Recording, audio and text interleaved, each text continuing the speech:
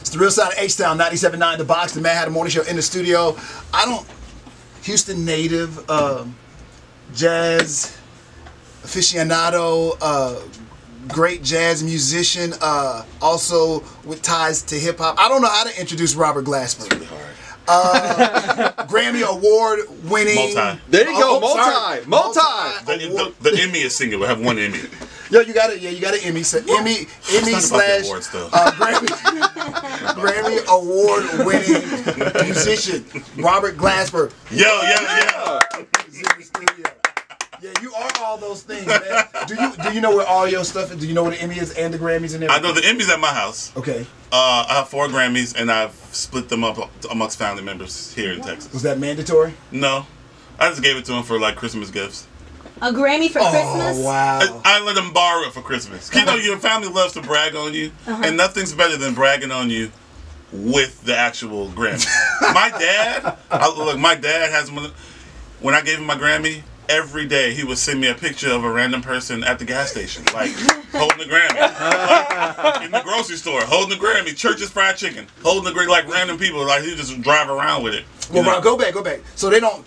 For those who may not be aware of who this once Elkins High School student is, yes. Can you tell them who you are and what you got your Grammys for? I know we said jazz musician. Yeah, but I'm at heart I'm a jazz musician, and that's how I got signed to Blue Note Records in 2005. I went to Elkins freshman year, then went to HSPVA the next 3 years. Yes, sir. Got a full scholarship to college in New York, the new school. But then, I got signed to Blue Note Records. I did a few jazz albums. Then in 2011, I did a record called Black Radio, which combined all the different styles of music that I loved and all the people I've met in my years of being in New York. You know, I used to live down the street from Common. I used to give them piano lessons. You know, really? Yeah, Erica used to live like 2 blocks from me, so she used to come over and play me her demo, like play me ideas for songs. You know what I mean? On tape. Yeah. So I understand. I remember jazz is like she don't know what you're talking about. It was actually 97. It was actually 97, but she had stuff on tape. You know what I mean? Tape. So So I just, these are people I just known for years because I met Bilal, the singer Bilal, in college. Is he the person responsible for getting you all hooked up with the hip hop side? Yes, because I was his music director. He got signed to Interscope Records, right, with Jimmy Iovine and them, and from that, being on the road with him, I was his music director. So we were opening up for Erica and Common and Mos Def and Jill Scott and all those people. So I've got to know them through the years because of that. And I used to play in the Roots too a lot. So because of my relationship with Bilal. So then I did a record called Black Radio in 2011 that basically mixed all those together, and I literally texted everybody like, "Yo, I'm doing a record. You want to be on it?" And then I really was only supposed to be half, 6 people, and then six guests, and then just my band. But it ended up snowballing. All my friends was calling me like, "Yo, you can't. You doing the record? I can't be on." So it ended up being a whole record of all these guests, and I had the option to put it in the jazz category or the R&B category for album of the year. I was like, let's see what happens. And I put it in the R&B category. We won R&B album of the year. I did not know that. I thought it was for jazz. No, R&B album of the year. I don't even have a jazz Grammy. All my Grammys, none of them are jazz. I have R&B album of the year, which is the first year they did not televise R&B album of the year when I won it because it wasn't good TV because no one knew who I was. Because I beat out R. Kelly. I beat out R. Kelly. I beat out what's the white dude name? Robin Thicke. And I beat out Anthony Hamilton. So all these people are like, and Tyrese. Everybody's like, who is this dude? Oh, you know what? That's when we all learned. I was the same way. I heard about Houston native. Went to Grammy. I'm like, how's this guy from Houston? We don't know who he is. Right. And with the Elkins, So that's you're right. You're right. So nobody knew who I was. So they were like, we're not putting that on TV. You can't put black people you don't know on TV. Get 4. It's not Rihanna. It's not Drake. It's not, So that happened. So then the next year, I did another album, Black Radio 2. Right. And I got nominated for R&B Album of the Year again. But then this time I won Best Traditional R&B Song because I did a remake of Jesus Children of America, Stevie Wonder's Jesus Children of America, and I did it with Layla Hathaway. Yep. And we won Best Traditional R&B Song. Won the Grammy for that. Wow. And then I scored a movie with Don Cheadle. Don Cheadle did a movie about Miles Davis. Yep. Called Miles Ahead. Yep. And that was my first time ever scoring a movie. And I scored the movie. I didn't know you scored the whole movie. I thought you just played. I thought you just played music for the movie. No. I wrote and scored the whole movie. Yeah, when it wasn't actual Miles Davis recordings playing, I did everything else. Oh wow. Yeah. So and I ended up winning a Grammy for that for best soundtrack. And we beat out Straight Outta Compton. Yeah. We beat out Amy Winehouse Story. We beat out Suicide Squad. Wow. We didn't think we were going to win to the point where Don Cheadle did not come to the Grammys. He was like, come on, man. I mean, we made it this far. I was like, bro, just come. He was like, nah. I said, all right, if we win, you got to get your butt up, get dressed, and come to the red carpet. Dude, first of all, that particular category was like the second one that day. Mm-hmm. So it was early. It was like 9 in the morning or something. It was super early. So it wasn't that early. It was like 12:30 in the afternoon. I called him. Like, yo, we won. He's like, shut up. I was like, bro, I sent him a picture of me dancing with the Grammy. So he got dressed. And he came down to the red carpet. So I had to walk the red carpet twice. So I walked the red carpet twice, you know what I mean? Because we walked it first. Walked it again with Don. About an hour later, we got something to eat. Hour later, walked the red carpet. But I didn't know at the Grammys you can't scan your ticket twice. So when it was time to go to the televised portion of the Grammys, they wouldn't let none of us in. They wouldn't let me in. I'm standing at the door. And everybody's passing me like, congratulations, Robert. Man, I'm a big fan. Taking pictures. The security guard doesn't care about none of that. He's like, I don't care about none of that. You already was in, so I can't let you in. So it took us 45 minutes to finally get into the actual televised portion of the Grammy. It's so funny. And then my last Grammy is for Kendrick Lamar's "To Pimp a Butterfly" record. Mm-hmm. I played on 9 songs in the record, but If These Walls Could Talk got Hip Hop Song of the Year, and I was a guest on that song. You've done it all, and then the Emmy. And then the Emmy was for Ava DuVernay. She did a film called The 13th on Netflix. Oh, yeah. Actually, I recorded that here.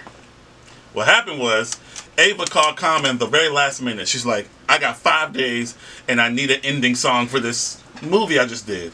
And I don't have an ending song that really speaks to me. Can you do it? Common called me. I'm in Houston with my son. He said, yo, can you fly to LA, do this song? And I was like, nah, I'm with my son. I can't. I'm always on tour and stuff. So when I make time for my son, I try never to break it. It's his time. I was like, bro, I can't. You know, I can't do it. Sorry, man. I got to be here, you know, visiting family. He was like, man, I'll come down there. I was like, all right. So him and his people came down here. We found the studio.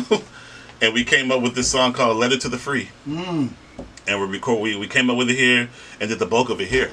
And then he flew to New York like the next day and laid his vocal, sent it to Ava, and it ended up winning an Emmy for a best song on a documentary. Wow. Yeah, it's crazy. Is everything with you a story? None of it's easy. So all we need now is Oscar and Tony. Exactly. So well, is that coming? Common, all he needs is a Tony. And he's an EGOT. There's only 12 in the world. That's what I'm saying. You need to be. Yeah. We're in the process of figuring out a Broadway. No, really, literally, we're figuring out a Broadway play. We're going to write a Broadway play. Really? 100%. About what? I don't know yet. But you're right, one. Yeah. It'll be written for sure.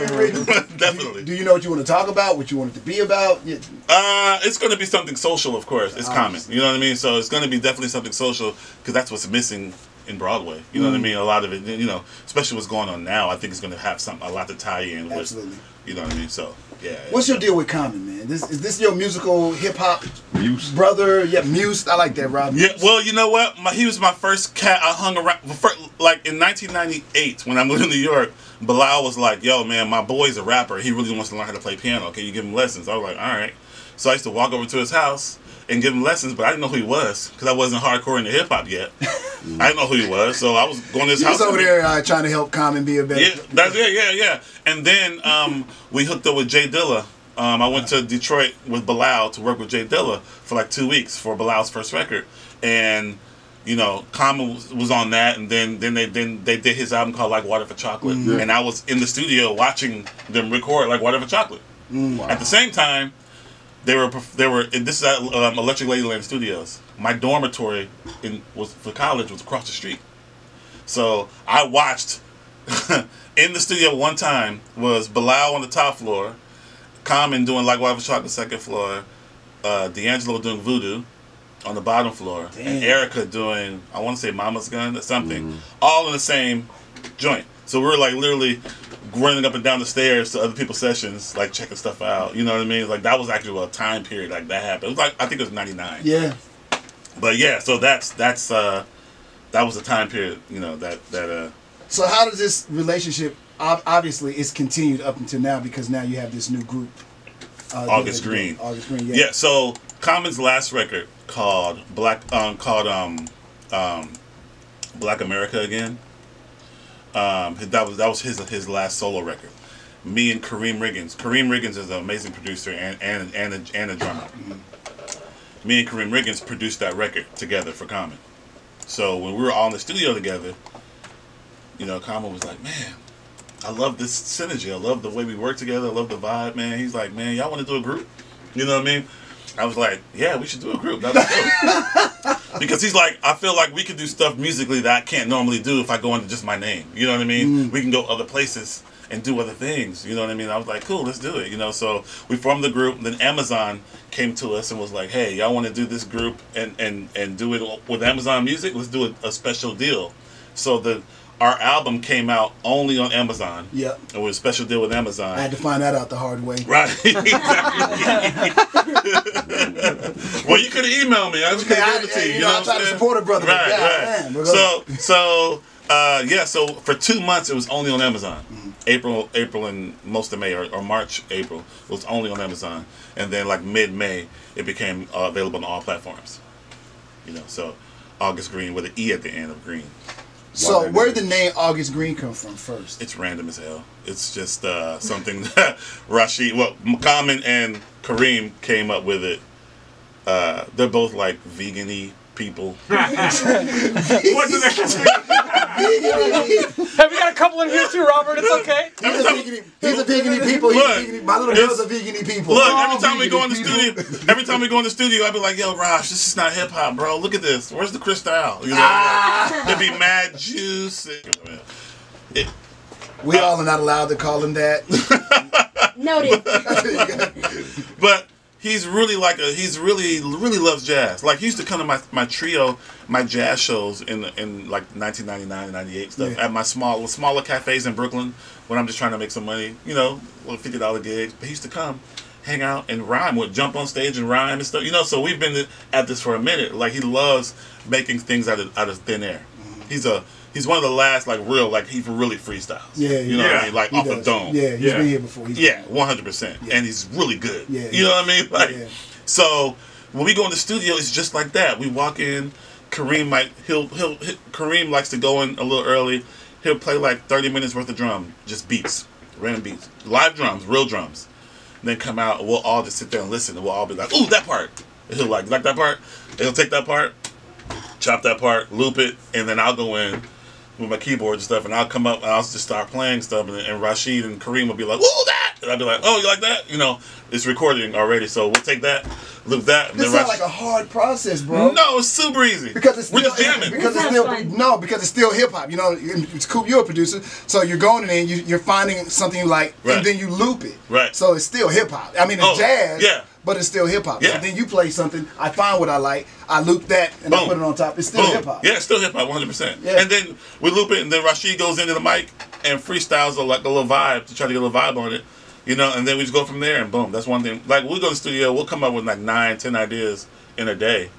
You know what I mean? Sometimes more than that if we're just really and then it's just super easy. Then we hear something, we're like, yo, who do you hear on this? You know what I mean? We'll find out a guest, blah, blah, blah. So when we think of something, we do it. Did you know you guys were going to take this on the road too and perform? Was that part of it? Yes, the hard part was finding when, because my schedule's crazy, his schedule's already crazy, Kareem's schedule's crazy. But we found that November was like a perfect month for all of us. And that's why we didn't go on tour earlier.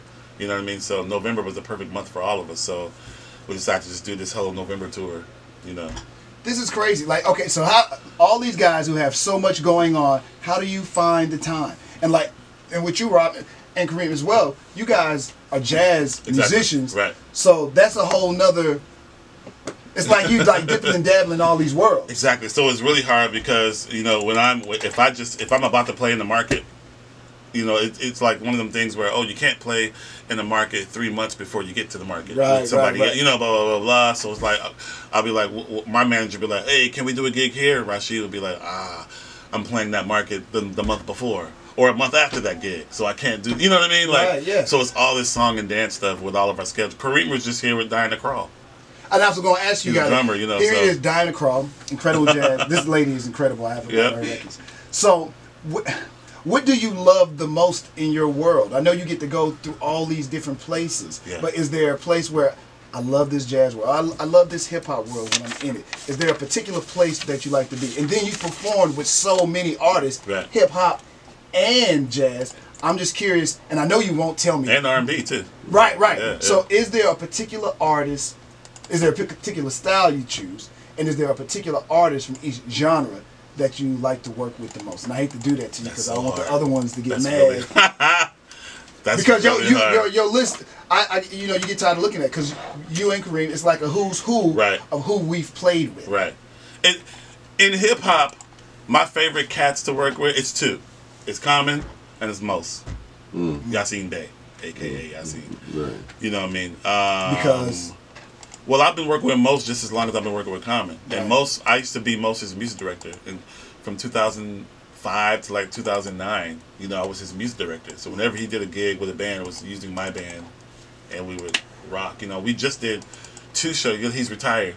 Yeah, I'm glad you said that. Is he really going to stop? No, he loves it too much. He loves it too much. Thanks. I'm glad you told me that. Yeah, he loves it way, way too much. They're even, you know, So say no more. Yeah. So we just did 2 shows in Paris and London. My band and Mos. We did a show in Paris and a show in London in March just now. You know what I mean? I love Mos and I love Rashid, and it's because they're so fluid with all the music. You know what I mean? They love so much music that we can throw anything at them, and they be like, "Ooh, yeah, you know, we love that." Blah blah blah blah. You know, so and they're just dope. They're super dope too. On the R&B side, I mean, Bilal's my favorite vocalist. Period. See, these are all your friends, though. I know, but that's not my fault. It's not my fault. These are all your buddies, man. I love Anita Baker.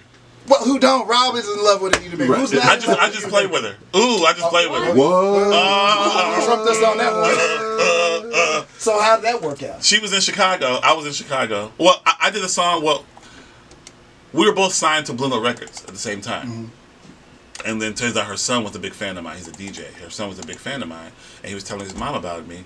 Blah, blah, blah, blah. Long story short, I tweeted, this is like 2 years ago. I tweeted, "Hey, I'm about to land in L.A. What's up, L.A.?" Something like that. She tweeted me, like, "Come by the studio." I was like,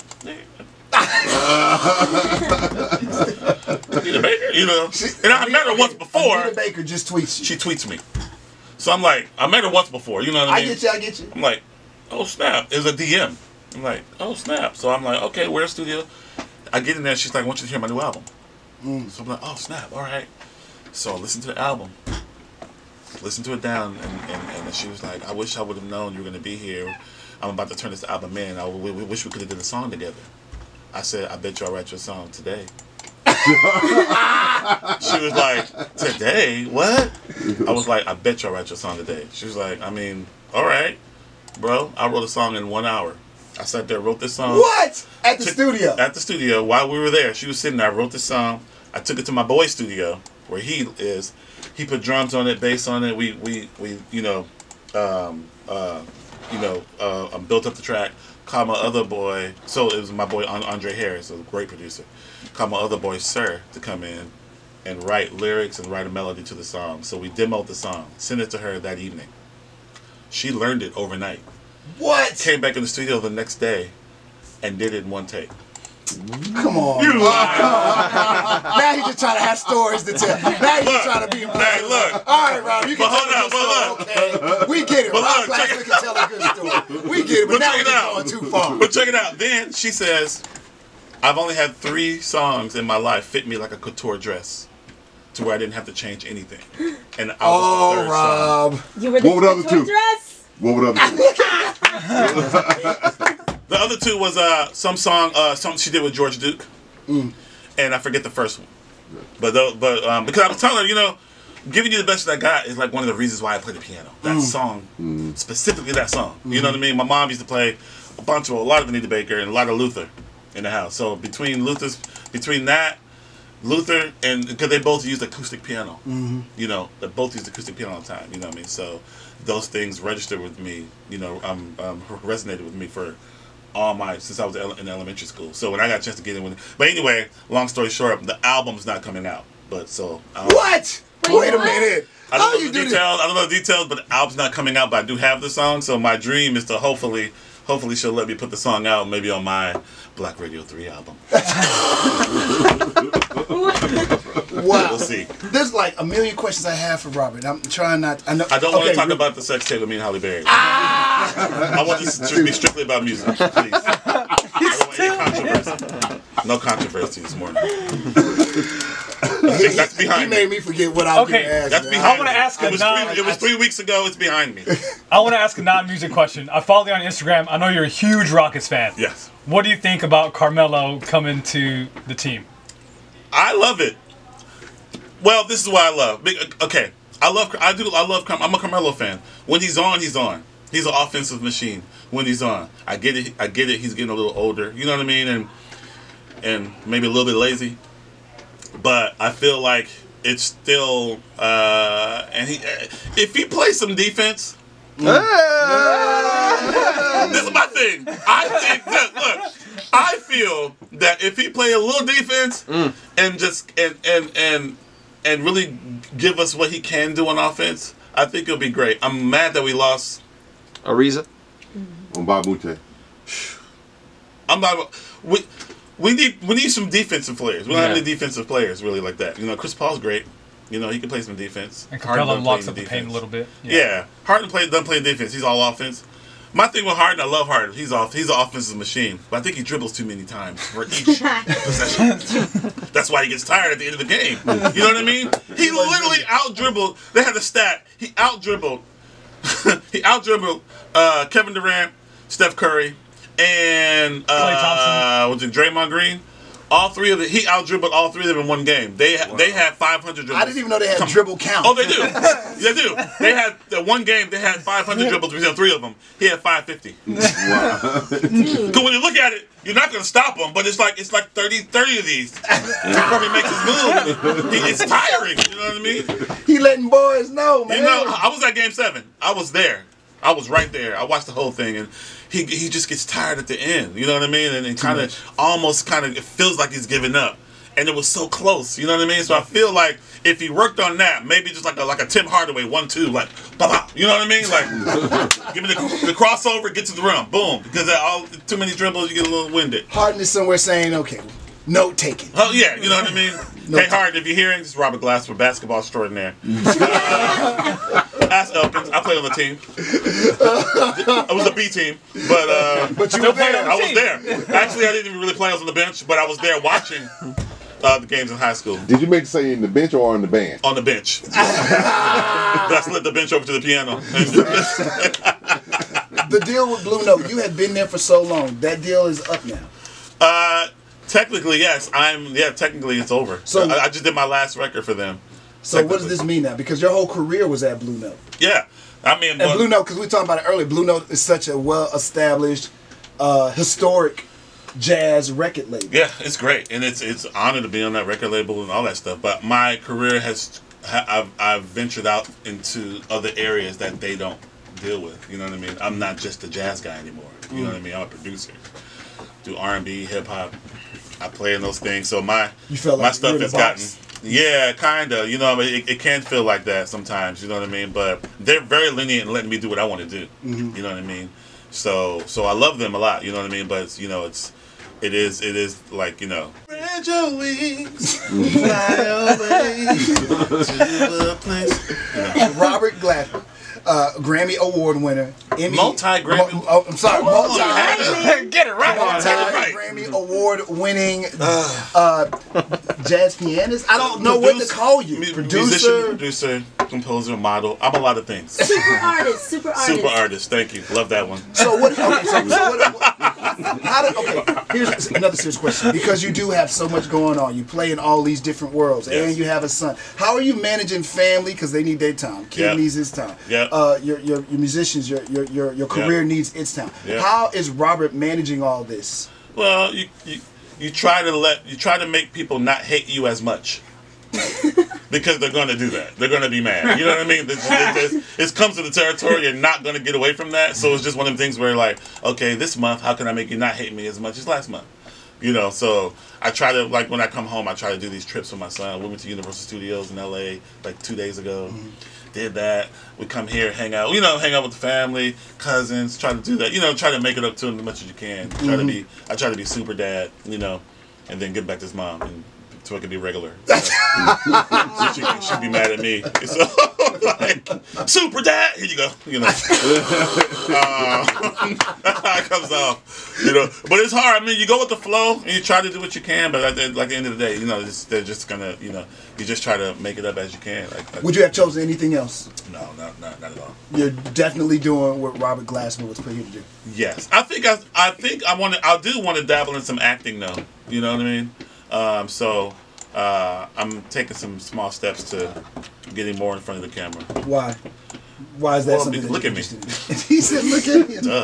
That's funny. Besides the fact that I'm handsome, not sure why that's funny, sir. But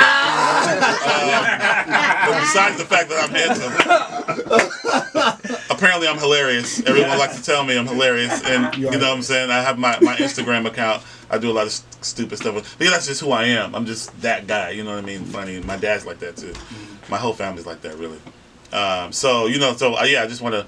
That's a part of my personality, and I've always put my personality in my music. You know, in who I am. I'm the same off stage as I am on stage. You know. You are funny. You are funny. You know? You've done so many great things. What's the little thing that you do for NPR? You perform Tiny Desk. Tiny Desk. Tiny Desk. Yeah, Tiny Desk was fun. They were like tripping because when you came here the first time, I'm like, man, that's Robert Glasper. Right. I was really tripping. Right. I'm like, man. I was tripping. I saw you. I was like, nah, that's mad. You don't understand. Nah, I really was. I'm like, don't let me start it right now. No, don't start. Because it's like, y'all both gonna be going back and forth. What's up, y'all? We will be going back and forth. But you've done so much, and you know, and you've worked with so many tremendous people. You know what? Here you go. How is it? How do I ask this question? Yes. How is it when you have to deal with those personalities, those egotistical, hard personalities, when you have to do what you have to do? I don't want to ask who was like the a-hole or anything like that. Right. But in this business, you come across them. Oh yeah, 100%. And you have to play for them, oftentimes, or make. Well, this is the thing. In 2005, that's when my career changed, and I didn't have to do anything I didn't want to do. Because that's when I got signed and I was doing my own thing. You know what I mean? So whenever I got into a situation that I realized, I was bye-bye. Quickly. Would you really? Oh, I've done that quickly. I've done that to a few artists. Oh, I want to ask. Oh, I'll say a name. Let her rip. You ready? I'm ready. Lauryn Hill. What? Why you do Lauryn Hill like that? No. Why she do me like that? I mean, if you ask any musician, most people wouldn't know unless you know musicians that's played for her. But I did a show with Lauryn. This is 2008, I guess. It's from Mont Blanc Jewelry Corporation. Right? She's getting $500,000 for this show. It's a 20-minute show. My friend was the MD. He said, "Rob, we're doing a show in L.A. You want to do this show?" Mind you, 2 years prior, she had been calling me, trying to get me to come to her house to audition. I'm already a signed artist. I'm traveling the world doing my own thing. I don't do auditions. So I was like, sorry, I don't do auditions. If you want me, you can listen to my album. I like you. You can do like that. But I'm not auditioning. I don't audition. Now, Rob, that could have came across a little. No, but this one day, she was calling me, talking about play for me over the phone. What? I'm not. No. I'm not doing that. Yeah, can you play with a phone then? Blah blah blah blah blah. Like I'm like, no, but I do have albums out. #1 jazz albums on the charts. If you like, you can check those out. And then you know what I mean. But I'm not auditioning. That's just I'm not. So then my boy's like, yo, Lauryn has a show in New York. You want to play? I'm like, all right. What's the deal? He's like, we're rehearsing for 1 week for a 20-minute show. I'm like, oh, okay, cool. So we rehearse a whole week. Like 10 hours a day. Every day she comes in and changes the show. Changes what she wants to do. Completely? Completely. We're like, okay, so, you know. Anyway, the last rehearsal, she doesn't show up. Her manager shows up and says, Lauryn's not really feeling the way you guys have been learning the music, so we're going to cut your pay in half. the last rehearsal, the day before the show. We're going to cut your pay in half. First of all, we won't get paid that much anyway. But understand she's getting $500,000. Yeah. So seriously, you're going to take these 5 musicians and cut their pay in half? Okay, do you feel like y'all were messing up, though? Not at all. It was a super band. Not at all. We weren't. I seen Robert Glasper. No, but that's a fair question. I mean, we weren't. You know. We weren't. No, but she has the thing of, she likes to fire bands. I can rattle off 15 guys off the top of my head. She will go on tour with a band. And in the city that they're doing a show, she'll hold auditions for her band. Wait a minute. Who does that? Say that again now. She'll go on tour. Yeah. This happened to one of my boys, a few of my boys, but this one particular, they flew to Japan to do shows in Japan. While she's in Japan, she's holding auditions in the hotel, in the ballroom for her band. Damn, that's gangster, right? That's super gangster. Lauryn Hill a gangster, man. Super gangster, and nothing's wrong. It's like, the bands are good. She gets the best musicians. The bands are always good. She just has a thing. I don't know what it is, but it's a thing. So anyway, so the last rehearsal, they go around to everybody like, y'all cool with that? We're cutting pay in half. You cool? You basically like, if you're not cool, you can leave. I didn't need that gig. I'm making money on my own. I have my own career at that time. I'm like, well, I was eating a beef patty. I never forget it. I was eating a beef patty, and I was like, when I finish my beef patty, I'm going home, so y'all can do what y'all need to do. But look, I'm the principal. I'm the piano player. I'm the principal piano player. I know they need me. Right. The gig's tomorrow. You know what I mean? So I'm like, I'm going home. I walk out. The manager runs, and first of all, before she even came in, the MD, my friend, was like, just so you know, don't look her in the eye. Call her Miss Hill. So these rumors be true? That's 100% true. Don't look her in the eye? Don't look her in the eye. And you have to call her Miss Hill. Don't look her in the eye. So in one of the days in rehearsal, she was like, Robert, I need you to blah, blah, blah. I was like, okay, Lauren. Respect, I respect. Respect, respect. You know what I mean? You can't come into a situation, especially when you've already stolen all of my friends' music. Miseducation was made by great musicians and producers that I know. Oh, Lord. Personally. Go ahead. What you talking about? Let us speak. You know what I mean? I want to know more. Oh, Lord. So you got a big hand off of music that you didn't even write. You feel me though? You got a big Robert, you know she gonna hear this. 100%. Okay. I care less. This show is known for getting people. I'm ready. I don't care. Oh my goodness. Because nothing I'm saying is a lie. Point to me where the lie is, then we can have a conversation. But if she looks at it, it's very true. It's 100% true. Yeesh. That's why they got their money. You know what I mean? Didn't know this was going to be a controversial interview. Yo, Robert That's why she rearranges the music on the tour, right? Yes, all kinds of stuff. But look. Oh, that's why. Just checking. I was wondering why. I guess, whatever. But what I'm saying is this. I went into it knowing, okay, you still music. You know what I mean? I knew. But look, this is my thing. Look, Lauryn Hill. Look. Holy crap. I've met Stevie Wonder and hung out with Stevie. I've met Quincy Jones, hung out with Quincy Jones. I've met Herbie Hancock, hung out with Herbie Hancock. If those 3 people can be cool, Lauryn Hill should be able to be cool. You haven't done enough to be the way you are. You just have not. The one thing you did that was great, you didn't do. Wow. All right, Robert. No, we want to know, Hatta. That's where I'm at. Well, y'all, come on, Cooper. You usually do it. No. We're not against that how we all is. I'm out here. Look, I'm out here. So you trying to say she didn't make the classic album? No, we're not. Look, what I'm saying is she took the credit for making the classic album. Those songs were written by other people, and they did not get their credit. She likes to take credit so she can become this super person. If you're a super person, you're that talented. Do it again. Do it. You feel me? She couldn't tune her guitar in rehearsal. We were in rehearsal. She had my boy Benji tune her guitar. Benji. She would come in rehearsal like this and I thought we was going to have a nice conversation about the whole Look at her. Look. She would come in rehearsal and say, Benji, guitar. And just hold it out like this. He would run and turn the guitar. Oh, God. Okay, no more stories. No more stories. This ain't live. You can edit this later. Look, I'm telling you the truth. So anyway, she Anyway, I leave rehearsal. I'm like, I'm eating my beef patty. I'm leaving. I leave rehearsal. They run after me. They run after me to the middle of the street. Like, what can we do? I said, well, before 4 o'clock, you can wire all my money into my account because now I don't trust y'all.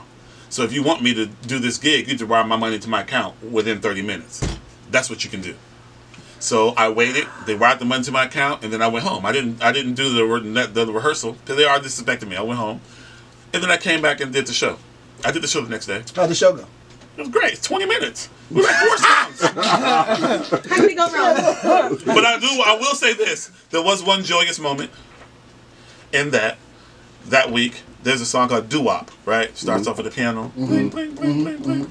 So one day, she was just being a real, and I'm like, okay. Jeez. So she was like doo-wop. Instead of doing doo-wop, I went, bloom, bloom, bloom, bloom, bloom, bloom, bloom. That's the intro to Joyful Joyful. Yeah. She looked at me and sang a verse and a chorus. We did a verse and a chorus of Joyful Joyful. And then she looked at me and was like, okay, back to this. So for a minute, like a minute and a half, we got the Lauryn. Normalized. Yeah, she normalized and became. So it's in there. I really feel like she's in her. Something happened. Yeah. People can change. Right. You know what I'm saying? So I'm not shitting on her forever and then coming up. But that's just stuff that really happened. And you're going to have to take accountability for it at some point. You know what I mean? And then you're good. Like Maxwell. I used to play Maxwell. I was playing Maxwell's the whole Pretty Wings 2009 to 2014. The nicest guy, one of the nicest artists I've ever played with.